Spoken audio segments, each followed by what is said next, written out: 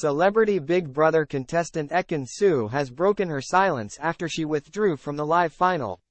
The former Love Island winner took to Instagram to post a statement on her story. She stated, "I know it's unlike me to hide away, but I've been taking some time to reflect. Sometimes in our lowest moments, we learn the most important lessons about ourselves. I hope you don't think I was selfish for setting boundaries and putting my own needs first last night. I am fully aware that not everybody will understand my absence, or think it was the right decision to make, but it was the right decision for me. I chose to remove myself from a potentially uncomfortable situation that I preferred to avoid. I am proud of myself for recognizing what I need during this time, despite the hate that might come my way.